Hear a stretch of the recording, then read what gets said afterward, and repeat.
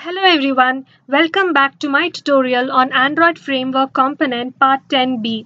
In the last tutorial, we had seen some of the concepts regarding Android USB Framework. In this particular tutorial, let's continue with some more topics related to Android USB Framework. Hope you all remember me, myself Dimple here. So first, we will see what is USB tethering. The process of sharing an internet connection with a PC is referred to as tethering in mobile world. So there are many different ways through which your device can share internet with your PC. It can be USB or it can be Wi-Fi or it can even be Bluetooth. So when an Android mobile device tethers using USB, it enumerates as a remote network driver interface specification RNDIS device. So RNDIS specification will define communication protocol between the host and network devices connected over transport such as USB. Okay, so let's understand about RNDIS more in this particular slide. RNDIS is a transport specification which states that transport bus has to provide reliable control and data channels for delivery of network packets between the host and the device.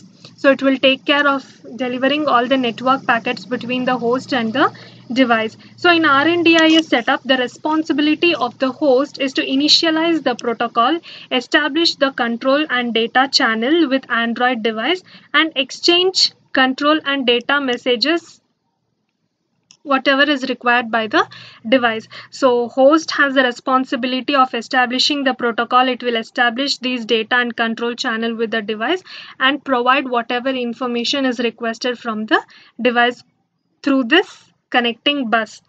The device responsibility is to interpret these control messages sent by the host and respond to them with appropriate data indicating the network and device status to the host and exchanging data messages as requested by the host. So here this device has the responsibility of interpreting all the control messages sent by the host and it will respond with appropriate data back to the host. So this entire slide or this entire picture depicts RNDIS architecture.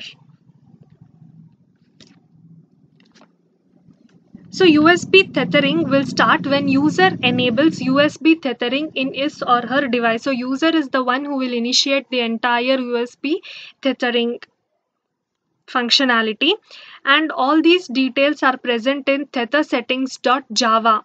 In this particular Java file,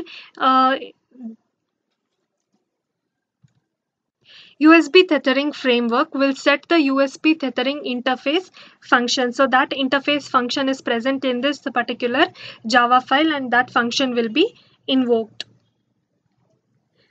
The tethering functionality is provided in Android USB gadget driver. Gadget driver registers itself with network driver to bring up a network interface over USB. So all this gadget driver, network driver, all of them are present in the kernel side.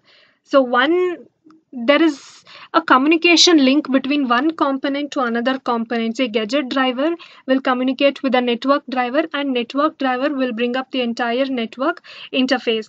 Android connectivity framework will use netd daemon present in the system/netd to manage the network interface for data service and to collect the necessary statistics. Next, we'll see what is USB accessory. So there were some of the Android devices which had this limitation that they could not connect themselves with the external USB drivers.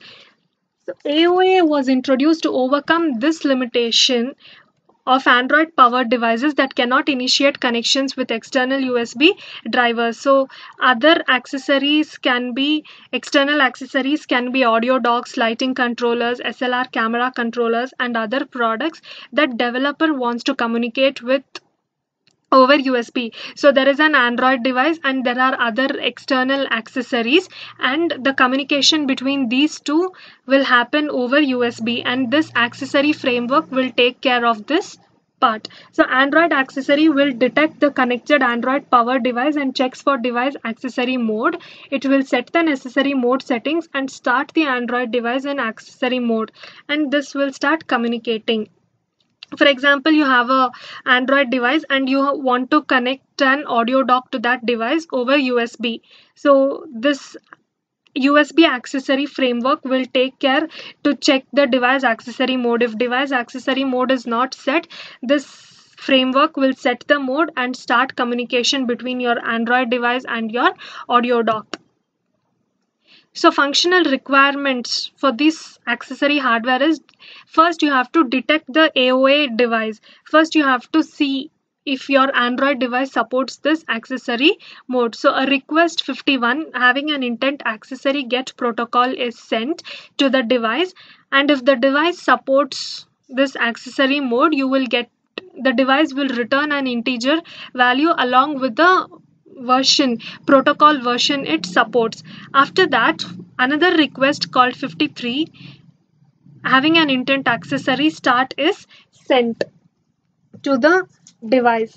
So when Android device receives this accessory start, then communication with USB framework will also start. So how this communication happens? Android accessory uses USB to talk to the AOA application running on the Android powered device. So the communication between your Android device and your external accessory attached will happen through USB framework. Communication between kernel and framework is through this particular file, which is present in /device/USB accessory location. So this file will have all the APIs which are managed in Java native interface layer. Next, we'll see one of the interesting topics, Android Debug Bridge. So Android Debug Bridge ADB is nothing but it was a tool that Google provides along with Android framework to facilitate debugging and managing an Android system. So this ADB has debugging capabilities on an Android system. ADB uses USB or TCP as its transport layer to communicate to Android device. So this ADB will work on client-server architecture. Client-server architecture has three components: server, daemon, and the client. This daemon, when you connect your Android device to your PC, this daemon will run on your Android device. So this is a process running on your Android device, and whatever ADB shell or ADB logcat terminal present on your PC, that is acting as a client, and server will serve communication between the daemon and the client. So the command serviced within the server without communicating with Android device is called host service. So the server will not communicate with the Android device if it provides the result back to the command. In such case, it is called as host service. And if the server contacts or fetch information from the device, that time it's called as local service. And also remember, when the device is connected to your PC, server will use the USB architecture or USB framework. So when emulator is connected, not the actual device, only when emulator is connected, the server will use TCP. This protocol is simple. It simply forwards packet to and from the server.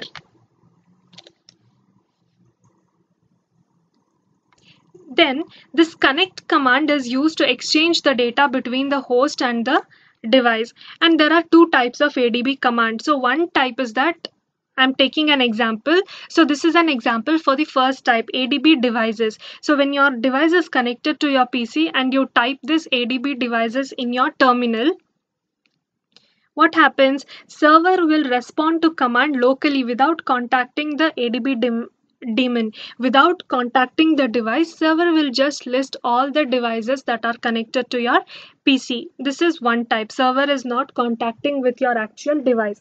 The second type of command is ADB shell. So when you type ADB shell on your terminal, server will actually contact with the device that is connected. So this is the second type. So in the first type, server will not communicate with the device. In the second type, it will communicate with the device. So this was a brief details about USB framework. Thanks for watching. Please stay tuned in with my next tutorials.